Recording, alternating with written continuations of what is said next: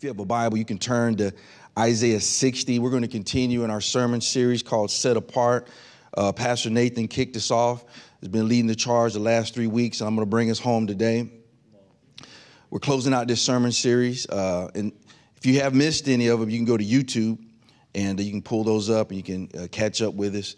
But the word set apart, Pastor Nathan kicked it off, set apart, or that root word is holy. Talked about the holiness of God and the importance of it and how it's rooted in our relationship with God. Jesus said that we are in the world, but not of it.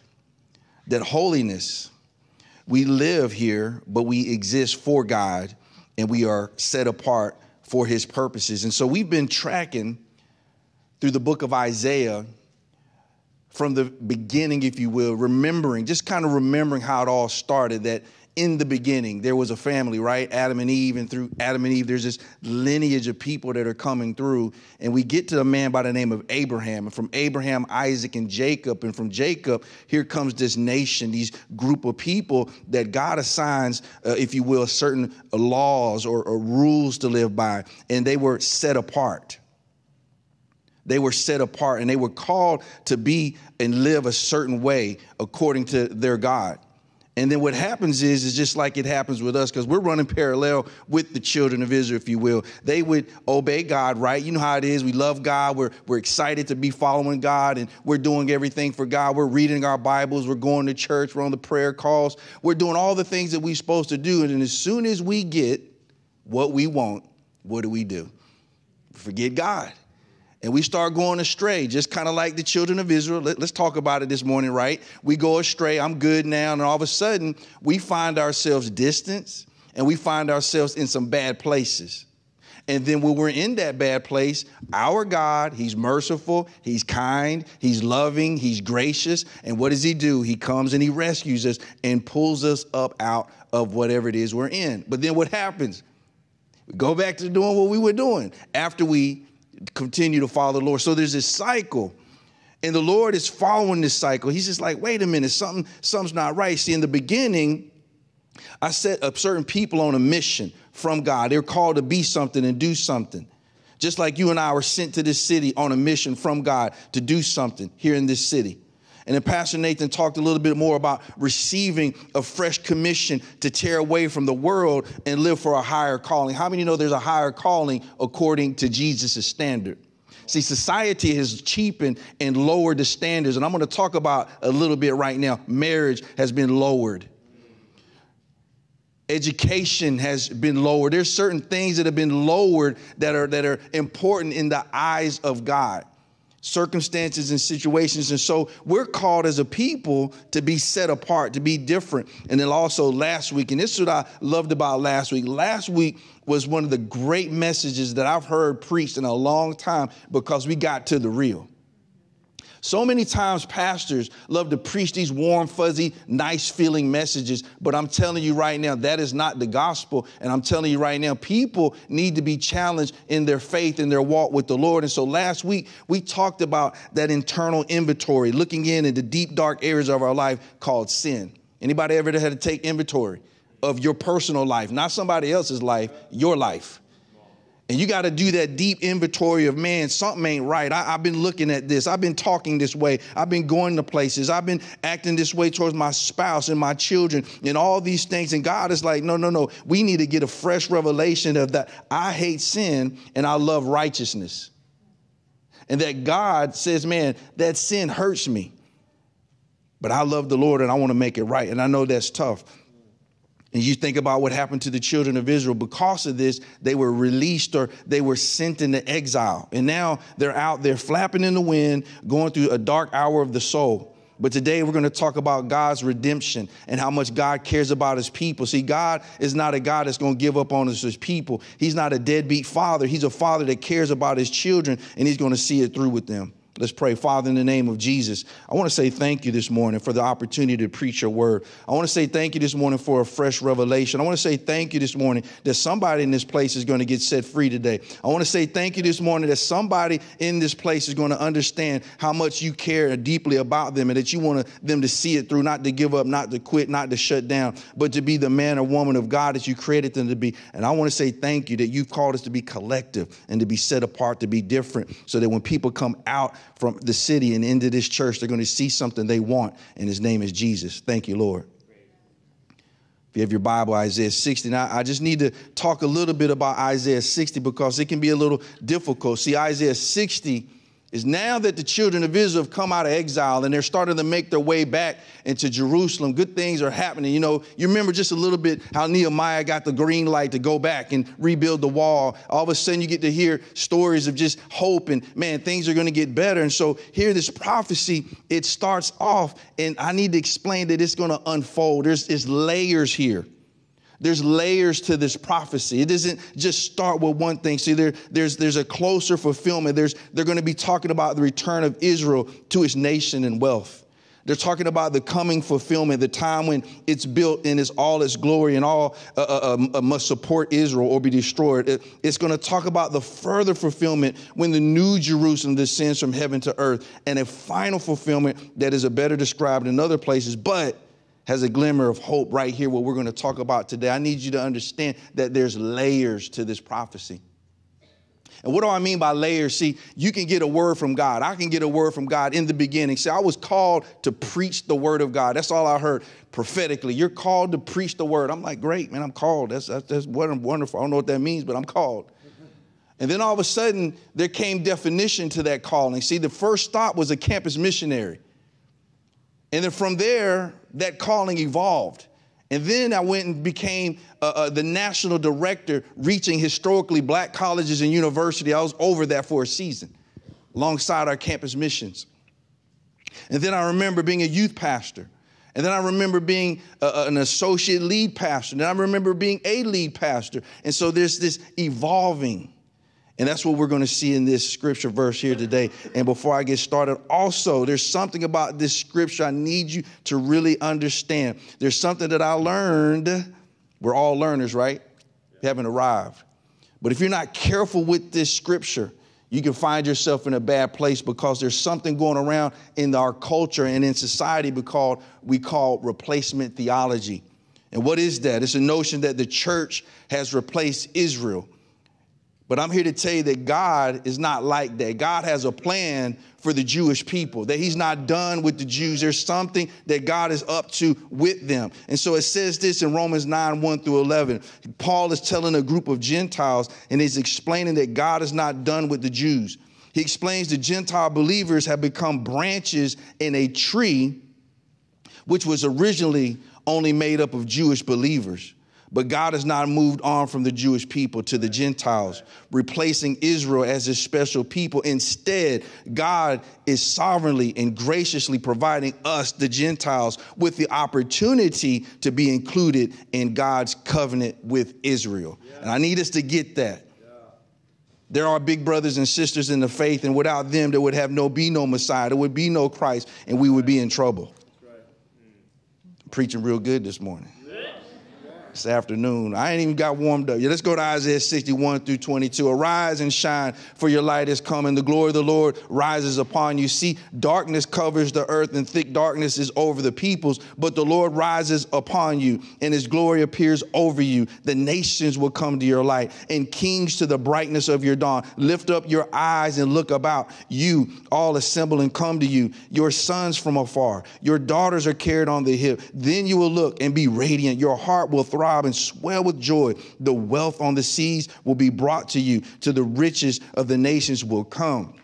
Herds of camels will cover your land. Young camels of Midian, Ephah, and all of Sheba will come, bearing gold and incense and proclaiming the praise of the Lord. All of Kedar's flocks will be gathered to you. The rams of Nebaioth will serve you. They will be accepted as offerings on my altar.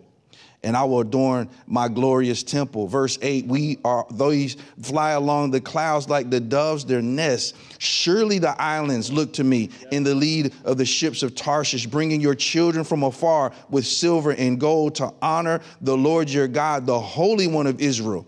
For he has endowed you with splendor. Foreigners will build your walls, and kings will serve you. Though in anger I struck you, in favor I will show you compassion. Your gates will always stand open. They will never be shut day or night, so that the people may bring you wealth of the nations, their kings led in triumphal procession. For the nations or kingdom that you will not serve will perish, but be utterly ruined. Verse 13, the glory of Lebanon will come to you, the juniper, the fir, the cypress together to adorn my sanctuary, and I will glorify the place with my feet. The children of your oppressors will come bowing before you. All who despise you will bow down at your feet, and you will call you the city of the Lord, Zion, the Holy One of Israel. Although you have been forsaken and hated, with no one traveling through, I will make you the everlasting pride and the joy of all generations. You will drink the milk of the nations and be nursed at royal breasts. Then you will know that I, the Lord, am your Savior, your Redeemer, the mighty one of Jacob. Instead of bronze, I will bring you gold. Instead of silver, place of iron. Instead of wood, I'll bring you bronze, and iron I'll place of stones. I'll make peace your governor and well-being your ruler. No longer will violence be heard in your land, nor destruction or within your borders, but you will call your walls salvation and your gates praise. Verse 19, the sun will no more be your light by day, nor will the brightness of the moon shine on you. For the Lord will be your everlasting light, and your God will be your glory. Your sun will never set again. Your moon will wane no more. The Lord will be your everlasting light, and your days of sorrow will end. Then all the peoples will be righteous, and they will possess the land forever. They are the shoot I've planted, the work of my hands, and for display of my splendor. The least of you will become 1,000, the smallest a mighty nation. I am the Lord. In this time, I will do this swiftly. Can you say this with me this morning? It is bigger than you. It is bigger than you. See, the children of Israel didn't get it. See, all this stuff from Abraham, Isaac, and Jacob, and all of a sudden becoming a nation and going through the good, the bad, and the ugly. And all of a sudden understanding that, man, they're in exile and they're out there flapping in the wind. And could you imagine how quick it could have been for them to give up, to quit, because it was difficult and it was hard? How many times have you felt, and I felt, that God has abandoned you in your dark, difficult hour of the soul? But I'm here to tell you that what God started, he brings to completion. When God says a thing, he'll do a thing. And so we have to understand, which is my first point, that we cannot quit. See, if the children of Israel quit, if they give up, if they turn it over and they just say, man, I'm done. Where is God? Why are we in this place? It's bad for us. Then it's going to be bad not just for them, but it's going to be bad for the world. Philippians 1:6 says this, I am certain that God, who began the good work within you, will continue his work until it's final finished on the day when Jesus Christ returns. So it was a little difficult. It didn't make sense. See, they're in a dark place. They're in exile. They're in Babylon. They're in a place where, man, their women are being raped. Their children have been stolen from them. Man, it's bad. But God is saying, look, you need to go ahead and deal with the situation as is. And you need to plant and you need to grow and you need to do what needs to be done. As you are blessed, the city will be blessed. And saying, God is saying, I'm not done with you. I'm going to bring you out and something great is going to happen. But you have to not quit. See, a lot of times people quit, and there's an author by the name of Lisa Whittle in her book, The Hard Good. It's called The Hard Good. She mentions a conversation with a dear friend. Hard, good, end on the good. The hard is part of the journey, but the good is where we will land. She goes on to say, you will have to stay with God through the uncomfortable process to get there. There's no way around. Up to now, you may have thought that the reason you've never got anywhere was because life is too hard. But the real reason is because when life gets hard, you keep bailing on where God wants to take you, and you keep having to start over. See, when things get difficult and things get hard, you can't quit. You can't check out. You got to press in. You got to fight through. And that's what I love about the children of Israel. They didn't just stop. They kept pressing in and saying, you know what? I'm going to continue to follow God no matter what. But there was a season that when they did things opposite of the Lord, what would God say? Take another lap around that mountain. See, do you want to continue to take that lap around the mountain? Or are you going to say, you know what, I'm going to continue and I'm going to be a man or woman that's quick to repent and quick to forgive? See, I want to get it right with God the first time, not the second time. Be quick to repent and quick to obey. Galatians 6:9 says this, let us not become weary in doing good. For at the proper time, we will reap a harvest if we do not give up. There's something coming. I left this out in this first service, but in Habakkuk 1:5, there's some things that God is going to do for you and I. And if he were to tell you and I, we wouldn't even believe it. Habakkuk 1:5. You ever been afraid to hear something, man, like God, somebody come to you and says, this is going to happen, and it's too good to be true? And this is what God is speaking over the children of Israel. There is something I'm getting ready to do through you. There's someone I'm going to bring into your midst that he's going to bring, and he's going to restore this nation. He's going to restore you as a people, and he's going to bring people that don't look like you, that don't talk like you. I'm going to graft them in. I'm going to bring them in to be a part of something great. And this is what we talk about, this light. Who is this light? The light is the Messiah. It is the Christ. It is Jesus. For there will become a time when Jew and Gentile will reign together. Man, that had to be a difficult word for them for a season. And all their life they heard that, man, Gentiles are unclean. Man, we can't be with those kind of people. They don't talk like us. They don't dress like us. They don't act like us. And so I have to stay away from them. But no, there is a time where Jesus is coming to bring everybody together. And isn't that making you happy? Because it makes me happy, because I know that's how he created and that's what he died for. Arise and shine, for your light is coming. Does anybody like the light? Now, y'all, some people like the dark. I know you like to creep around in the dark. You don't want nobody seeing what I do. But you know, there's something about the light. When the light comes, this light, the Redeemer, God tells his people to respond to it. When you see light, you got to respond and arise and shine. See, darkness is for lying down. Light is for rising up. Darkness is for gloom and sleep. Light is for shining. When the light has come, we must respond. Arise and shine. Arise and shine. That's what the Lord is speaking to you, and that's what the Lord is speaking to me. Arise and shine. Let's go out and be different. Let our light shine bright for God. Let us not be ashamed of being men and women of God. Let us continue to walk the walk and talk the talk and be the people of God that we're created to be. And let's draw people closer to us and closer to our God. You can't shine until the light has come, but once it's come, there's something wrong if you don't respond to it. Can you remember when that light was shined on your life? I do. I remember there was a moment where I liked the dark. I like the dark, not just my skin color, but I like the dark. I can talk like that's okay. We family in here. Everybody getting all nervous. Oh, man, he said, oh. We good in here. But you walk around in the dark, man, and you just in some stuff. But man, when the light came, shine the light on your life, and all of a sudden, man, you begin to understand this Redeemer and how much he loves you and how much he cares for you. After he touches you, you want to go out and share him with others. The light, there's something about this light. You got to arise and shine. The Bible says in Revelations 21:22, I did see a temple in the city because the Lord our God Almighty, the Lamb, was in the temple. See, we can talk about Jesus. We can sing about Jesus. We can dance it and all these things about this. But do you know him as your light? See, Jesus is good. The second point I want to make this morning is because they were willing to arise and shine and respond to this light, there's a little transition starting to take place. Now this nation is getting ready to be built and set apart, and there's going to be some people starting to come in, influx. But as the influx is coming in, the one thing I want to say to you this morning is that we have to stay focused.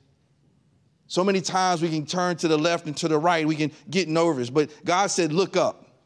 See, there's something about looking up. He told Abraham to look up. Look up, look at the land of Canaan. This is what I'm giving to you. See, when you lift up your eyes to the hills to where your help comes from, your help doesn't come from the hills. It comes from the maker of the heavens and the earth. You got to look up, not look down. See, if I'm looking down, then I'm discouraged. I'm looking down, then I'm fearful. But if I'm looking up, I'm full of faith because I know my God's got me. We got to have eyes to see.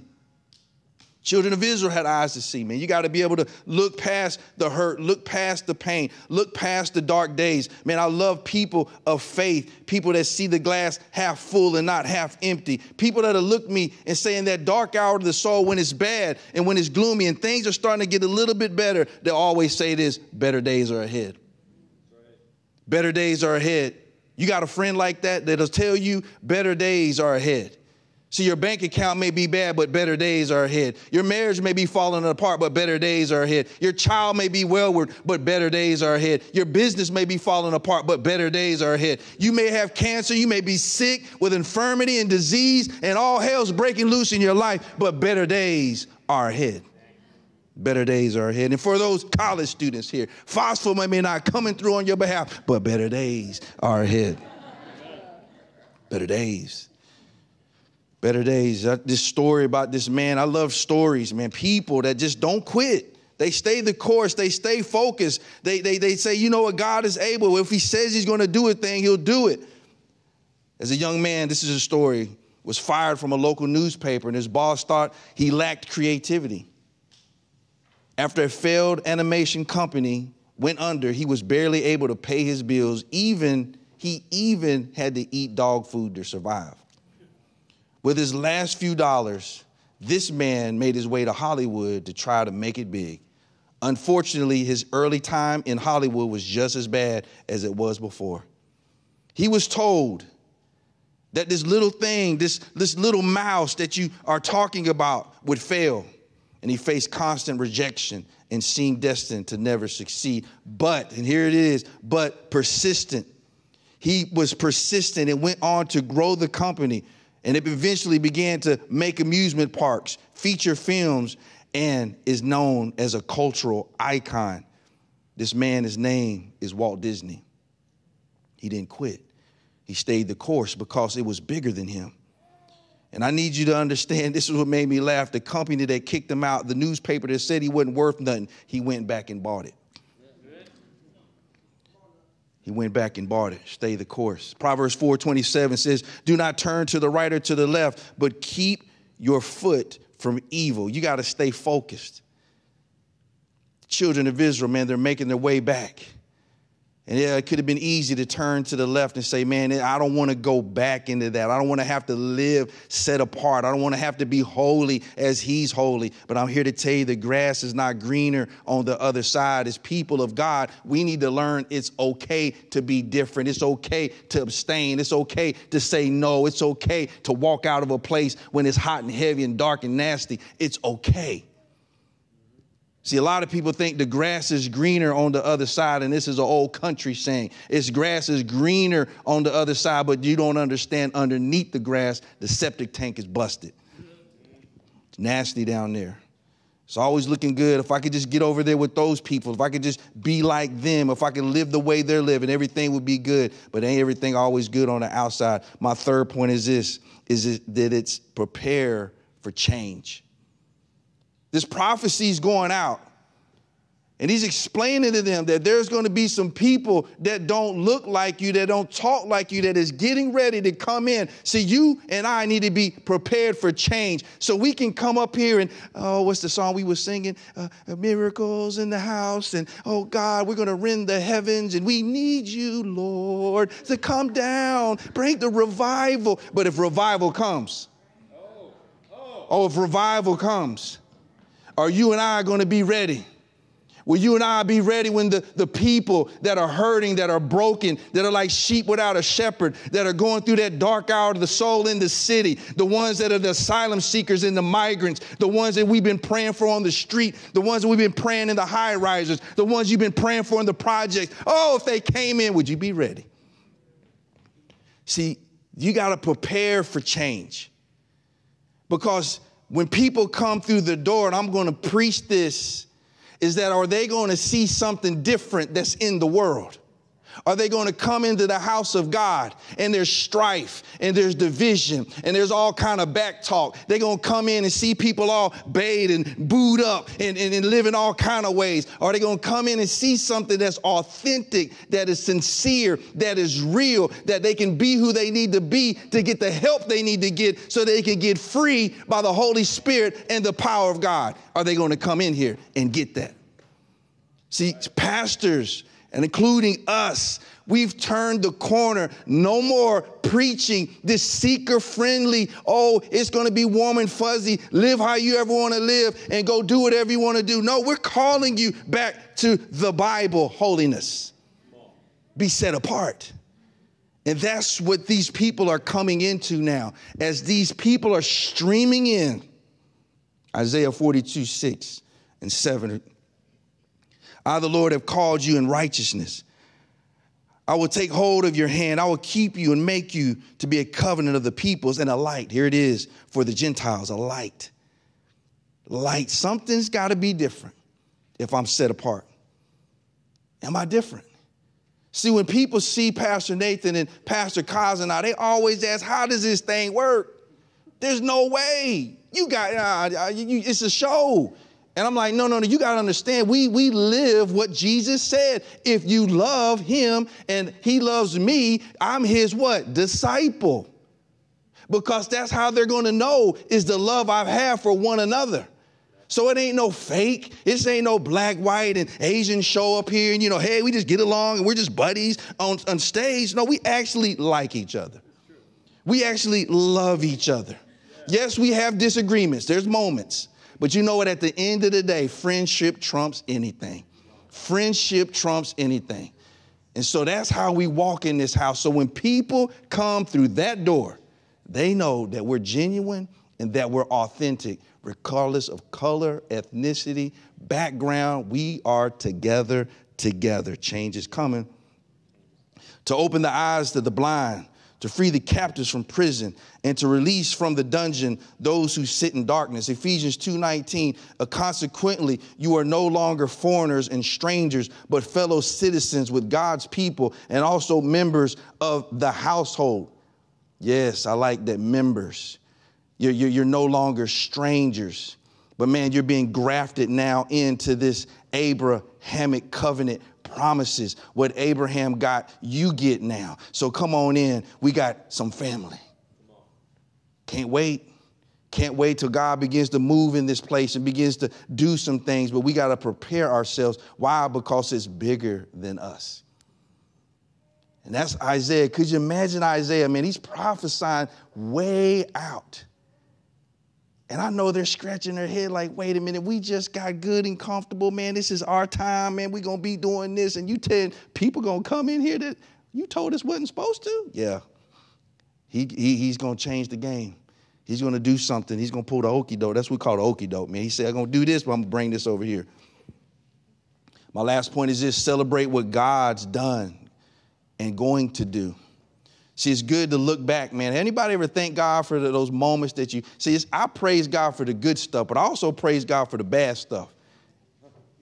Lord, thank you that I had to go through that. Thank you that you did that. Thank you that, man, it wasn't comfortable, man. It was terrible. I'm just going to say it sucked. But you know what? It's all good, because you know what? Even the bad, you're going to turn for good.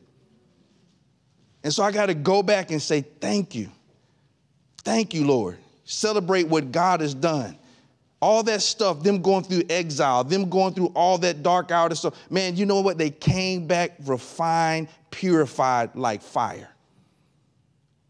Man, oh, y'all mad tonight? Y'all ain't saying no amening? Come on, somebody, amen me, man. I'm saying the bad stuff. Come on, the bad stuff. That stuff that, man, just had you on your knees crying at night. That stuff that had you shaking and counting all your little pennies and, oh, God, I don't know if we're going to make it. That stuff that just shakes you at the core of your soul. Where did it push you back to? Back to the foot of the cross, back to Jesus, back to prayer, back to fasting, back to doing the things that you knew you should have been doing in the first place. It pushed me back there. So even the bad stuff is good. Even the bad is good. And I got to thank him for that. And then what he's going to do. See, this is where A lot of pastors don't like to preach this, but how many of you know Jesus is coming back? A lot of people don't want to talk about Jesus. He coming back.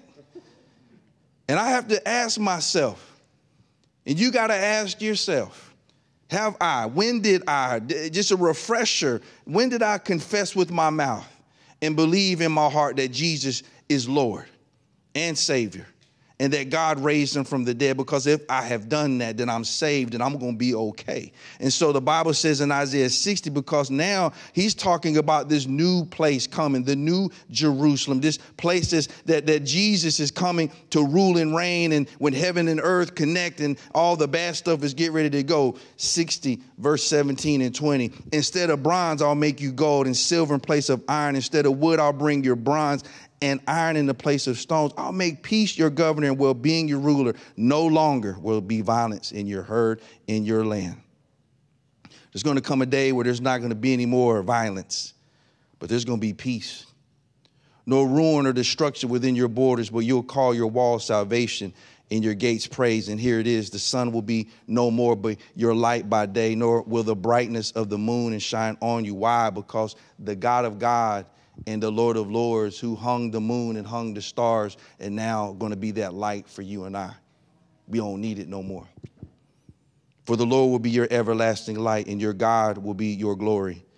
Your sun will never set again, and your moon will wane no more. The Lord will be your everlasting light, and your days of sorrow will end. There's going to be a moment where we're all going to be together, Jew and Gentile, people from every tribe and every tongue and every race together, rallying around that name above all names, Jesus Christ. There's going to be a moment where there's not going to need anything but Jesus. That's it. It's all about him. And so we might as well just get ready to worship, because that's what we're going to do. Not now, but in the future. Revelations 21:1, and I'm closing. Then I saw a new heaven and a new earth. The former heaven and the former earth had passed away, and the sea was no more. Also saw the holy city, a new Jerusalem, coming down out of heaven from God, prepared as a bride, adorned for her husband. See, the children of Israel, they had to understand that, man, this is bigger than you. And so many times we got to understand that the stuff that we go through and the things that are said and done, it's always for a reason. God never wastes pain. And so if you've been going through it, it is time to arise and shine, for your light has come. It's time to be the man or woman of God that you've been created to be. It's time for you to stop hiding and start coming out and saying, you know what? I'm not ashamed of the gospel. I'm not ashamed of Jesus. I'm not ashamed anymore. This is who I am, because I've been holy and I've been set apart by the Most High God. Does anybody believe that this morning? Does anybody feel like, man, enough's enough? Enough's enough. Like I'm done. I'm done having to be quiet. I'm done having to be ashamed. I'm done having to, all of a sudden I have to hide my Bible. I'm done having to, if I say amen or if I pray over my food in public, I'm done. Because you know why? That's my God, and that's who he's called me to be, and that's how he's called me to live, set apart. I'm done. And so maybe you out there saying, Pastor, pray for me, because I want to be that man or woman of God who's not ashamed of holiness. Let me tell you something, young women out there. It's okay to stay pure. It's okay not to cross that moral line. It's okay. It's okay, young man, to say no, not now. I'm going to save myself. It's okay. There's nothing wrong with being different.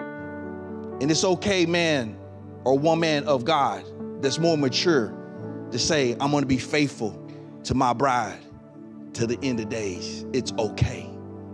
It's okay. Father, in Jesus' name, I want to thank you for this sermon series, Holiness, Set Apart. Thank you, God, that you called us to be different, and that's okay. Lord, I want to say thank you that, Lord, you've set a standard. You're calling us to a standard of living, and that's okay. Lord, I'm praying that, Lord, men and women would rise up to that it wouldn't just be a one-time thing. It wouldn't just be, oh, I fasted for a week and I'm done. No, it becomes a lifestyle. It becomes a way of living. And it's not just for me, but it's for my family. It's for my children. It's for my classmates. It's for my people. I want to be different. It's okay. Lord, I thank you for men and women willing to say no to sin and yes to righteousness. Maybe to live in the world, but not be of the world. I want to say thank you for that, Lord, for that holy boldness in this hour. In Jesus' name, amen.